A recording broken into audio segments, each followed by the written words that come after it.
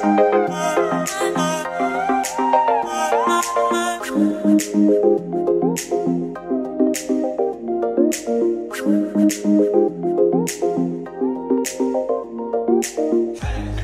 what is up, guys? It is your boy Ice coming at you with another deck profile today. And today we have the queens themselves, Rikkas. And this deck build we have right here is super fun to play. And I'm pretty excited I've been excited to use it. It's been really fun to let my buddy with it and everything, because, you know, quarantine, can't really get out there. And I don't really care for where I go, but the times I have used it, it's pretty fun. You can get around a lot of annoying stuff with these guys because they themselves have some annoying cards, and by annoying I mean fun. So let's get into the build. So the best card, one of the best cards you have in the entire deck is Rikka Petal. You're going to max always play this at 3. What she does is she's going to pretty much search for any one of your Rikka cards and get it to your hand. So once you do that, it locks you into plants. That's something you have to be aware of the whole time, especially if you want to bring out like Appaloosa or something else. Make sure to use her last. If you have nothing else to use, then go into her. She's always good. If she goes to the graveyard, let's say you tribute her at your opponent's end phase, she special summons herself back. So pretty much almost every turn, unless she gets DD crowed or called by the grave, she will always be on your field after that every single time. Next best card you have is Snowdrop, the Rikka Fairy. So she's a must-have at 3. Basically what she does is you contribute 1 plant on your field and target 1 other card in your hand, one other I think it has to be 1 other plant monster, and you can special summon them both. To use her effect, you have to have another plant in your hand, have to. So amazing card. She pretty much lets you go super easy into your teardrop. If you have one of the other ones, you either lower her level, but I don't run that one in here. So pretty much you're gonna be able to summon her.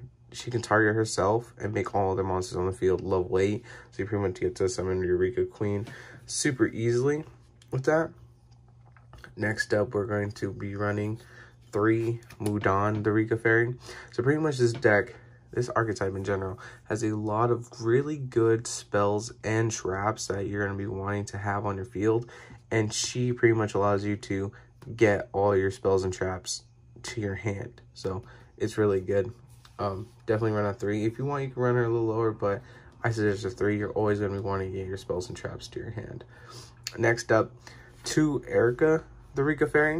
So this card's really good because she can bring herself back from the graveyard. And then when an attack is declared involving another plant monster you control, you can tribute this card from your hand, and that monster gains 1,000. So pretty much she's helpful because she can boost up your Rikka Queen even like further beyond. And then she can bring herself back from the grave, and then you have more tribute fodder or whatever. And she's really good in this. Now we're going to be we have Pramila, the Rikka Fairy.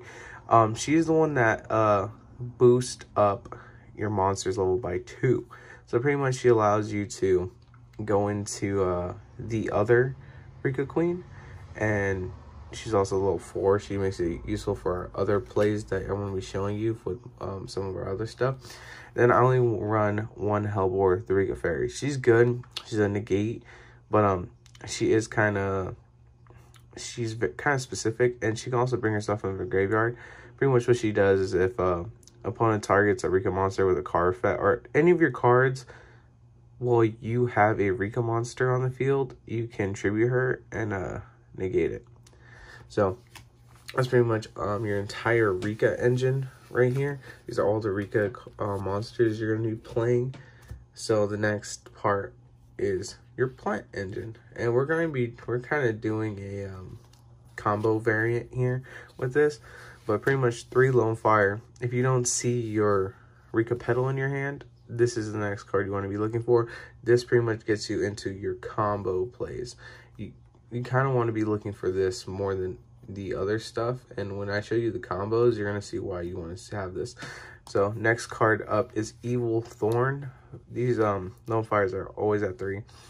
Evil Thorn, you pretty much have to run at 3. Pretty much what Evil Thorn does is if you don't know, is you summon him, tribute him, and when you tribute him, you get to summon your other 2 Evil Thorns from the deck. So then you're going to be running, next up is 2 Predator Plant Orpheus Scorpio, because we run Instant Fusion, and this goes with our combo. So with Orpheus, you're going to be running 2 Cobra. I don't like the 3-2. I think 2-2 is fine. It's worked out perfectly fine so far. I see no problems with it. And last of the Plant Engine, 1 Spore. It recurs itself. It's good. It goes. You use it once, goes to the graveyard, and you can bring it back. It's pretty good.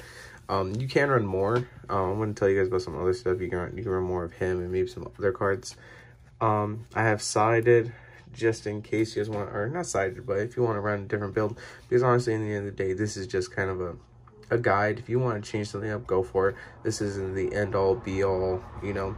And if you guys have any ideas, put them in the comment below. Let me know, because we can always talk about deck builds for days, you know.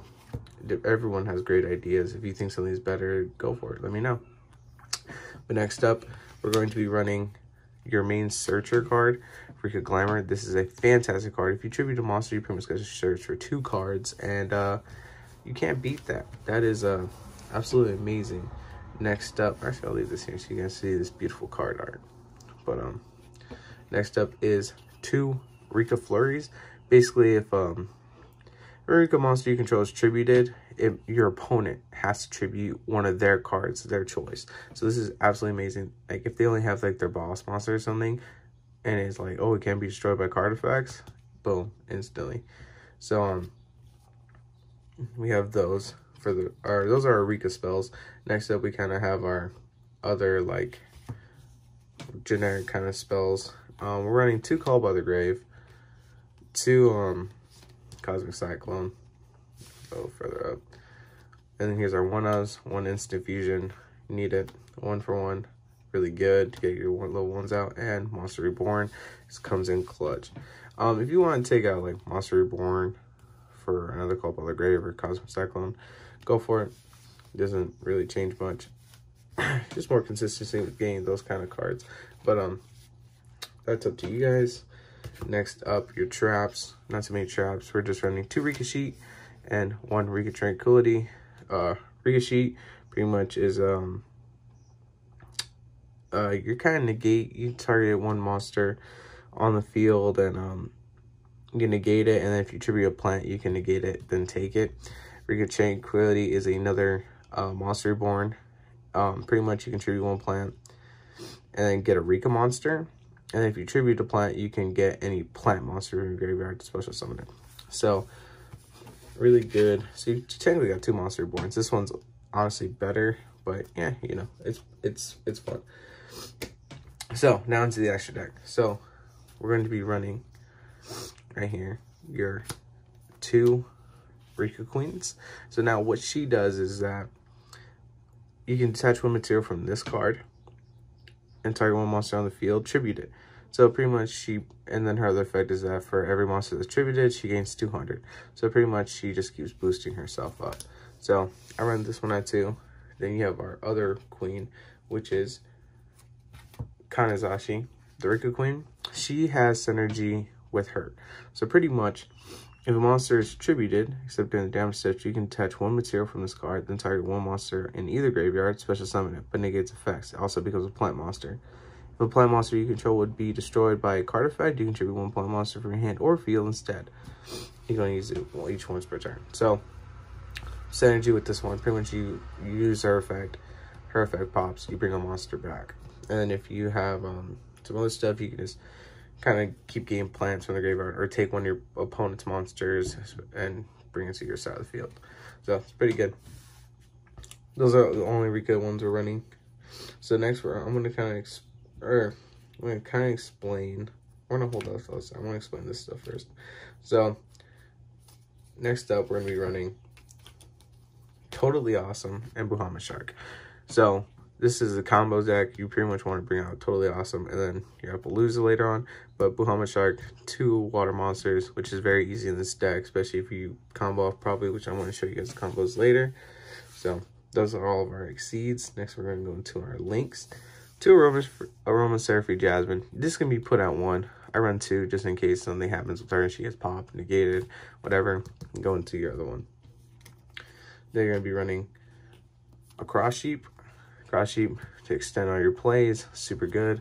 And then Crossroads Dragon for your nasty little Black Rose play if you want to go for that.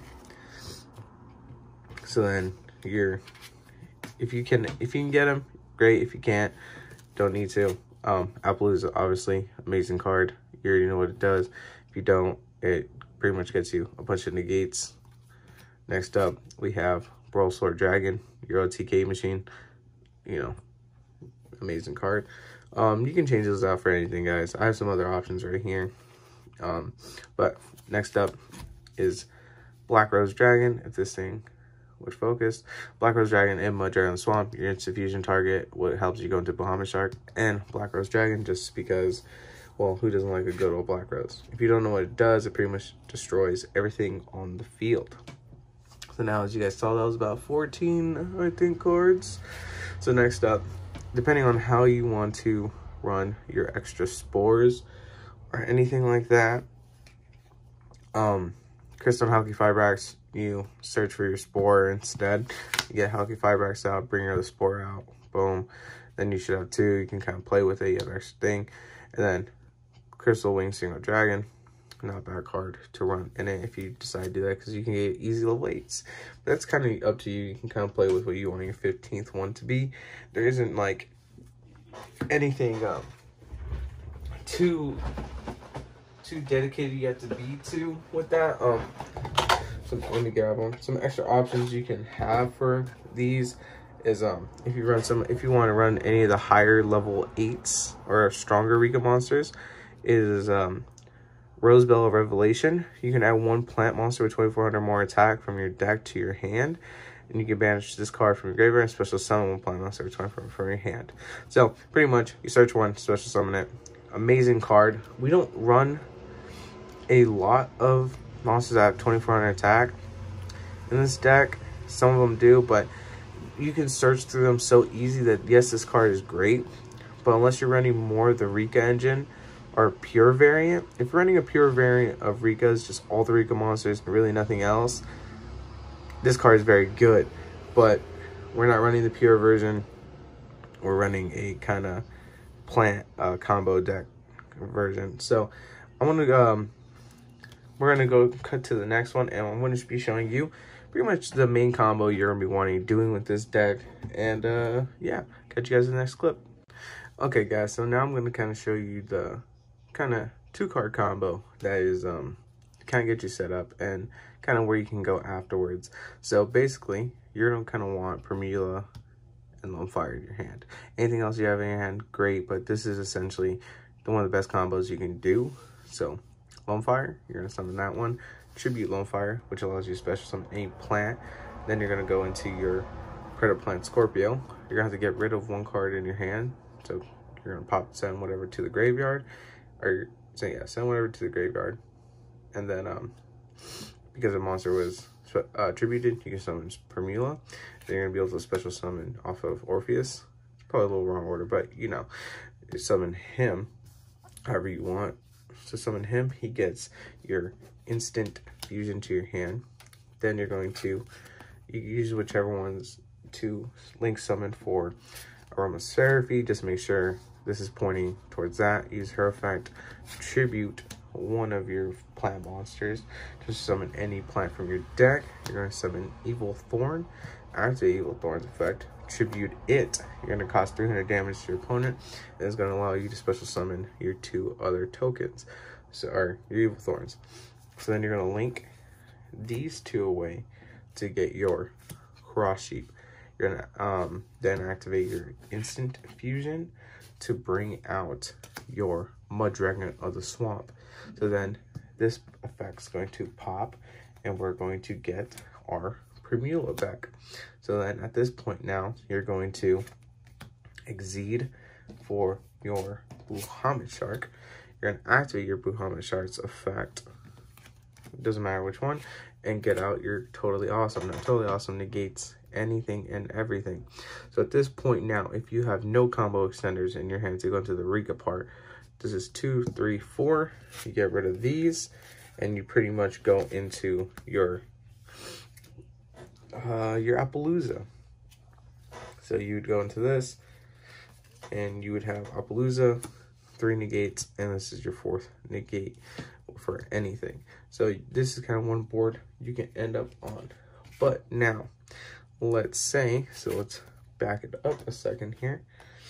You are still, so we have our Cross Sheep still here, our Buhama Shark, and our Evil Thorn. And you have some combo extenders in your hand. So let's say, because we only used 3 cards so far, we have Snowdrop, and let's say you had an extender to search out for one of, let's just say you had these 2, right? You're able to search for one of them, etc. Whatever the case is, you got one of these in your hand. So basically, you're gonna activate your effect, you're gonna tribute this one, and you can special summon both of these, right? So now you can activate her effect, search for whichever one you want to your hand. Activate her, you make her a level 8. Now they're level 8. You exceed, and you're going to go into your Teardrop. So now you have Teardrop, that and that on there. Then let's say, yeah, so you pretty much can go into this or go into the Appaloosa, because at this point you need one more monster, and unless you had all the greatest extenders, or you had another card, you went second, that's the only way you're going to have that. So if you can somehow get another one, boom, get another one out, go into your Appaloosa, then you would have Appaloosa and all that on the field, but that requires the perfect hand. But that's essentially what you can do with this deck. You can set up quite good negate board. So you have the perfect hand going second. Probably no one's stopping you. This is essentially what your board would look like. And the next turn you can go into Kanazashi and get your other thing. But you always want to try to go for Teardrop, totally awesome. If you can't, get the Appaloosa. So that's pretty much the main combo, the kind of best combo you can pretty much pull off, and how you should always be kind of trying to play this deck. I think this deck's super fun, even when you can't get this out, because she will lock you into plants. So if you can set this board up and then use her at the end, you can pretty much always get yourself the Rikka Queen at the very end. Like, it's pretty hard. You pretty much always have a chance to get her out. It's the rank 6 that is a little bit, you have to put a little bit more time into getting, but if you have the right cards in your hand, you can get Mudan out with her, use her effect, target Mudan. Now they're both level 6, you go into that, and it's pretty much yeah, it's pretty fun deck. I've really been enjoying this deck, especially with some of the spells you get, like Rikka Flurries on your board or anything, and just put that down, after effect, tribute one of your own, and you force your opponent to tribute one of your other problem cards. So it's pretty good. Just want to say thank you guys for watching the video, and leave a thumbs up if you like the video, and hit that subscribe button. So I'll catch you guys later. Adios.